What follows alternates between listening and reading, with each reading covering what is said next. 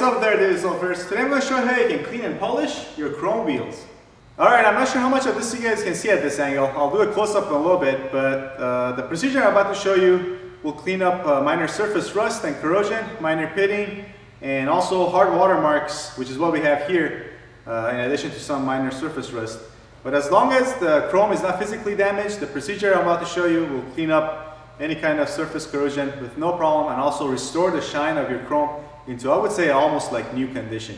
Alright, and here's a close-up of our wheel. As you can see, we got a lot of hard watermarks all around this chrome plating, and also some minor surface rust inside these dimples here.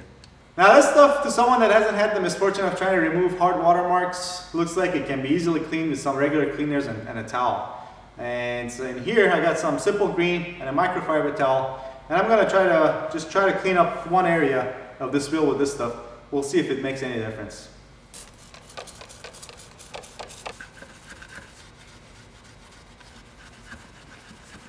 So I just spent a couple of minutes trying to clean this area. As you can see, it looks a little better, but you know, we just got the dirt and debris off of it basically. All the hard watermarks are still on there. These are not going to go away without a fight. And this is still, even if we spend another 5-10 minutes trying to clean it, it's not going to look like the almost like new finish that we want. Alright, so what I like to use to clean up my chrome wheels is Noxon metal polish. And you can find this at Ace Hardware.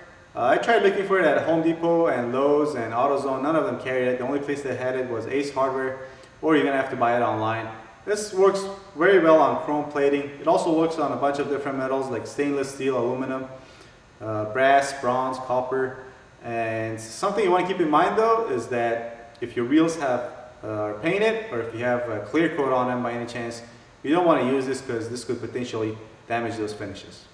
And we're going to be applying our Noxon with some ultra fine steel wool. And you want to make sure you get the ultra fine steel wool when you go to your local auto parts store. And this is the one with 4 zeros on it, obviously, because if you get any of the other kind, you could potentially scratch up your chrome.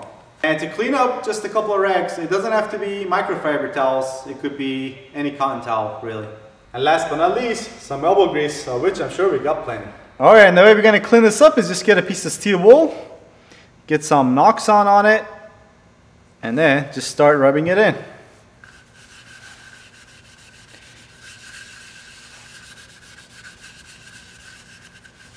Another good thing about using steel wool is that since it's flexible, you can use it to just get into pretty much anywhere to get to that, you know, surface corrosion and rust and clean it all out.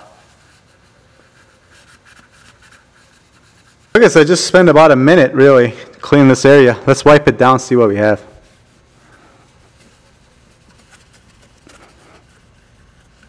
There you have it, folks.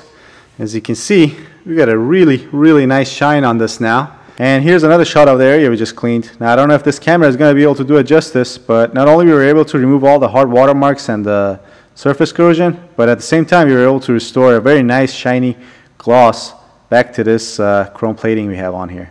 Alright, so what I'll do next is to clean half of this wheel exactly. I'll give you a shot of that. Then I'll go ahead and finish up and clean the whole thing. Then I'll give you a shot of the final product as well. And here's a good test. Get something with writings on it and see if you can read it through the reflection. We can pretty much make out all the words and the letters that are on this Noxon box through the reflection on all of our chrome plating.